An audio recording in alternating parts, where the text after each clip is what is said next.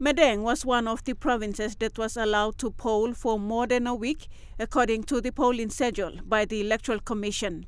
Usino-Bundi returning officer Terence Bayo confirmed with EMTV News that as of 10 p.m. yesterday, 14 teams from Usino completed polling and have returned to Madang town, with 5 more teams yet to complete polling. Bundi has 3 teams that have successfully completed polling, with 12 teams yet to complete.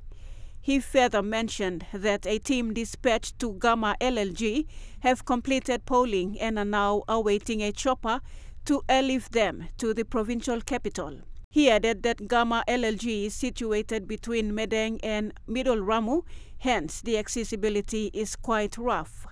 Furthermore, the returning officer for Madang Open, Joe Sakipa, said Transgogol and Madang Urban successfully completed its polling last week Friday, with Ambenob completing its polling yesterday.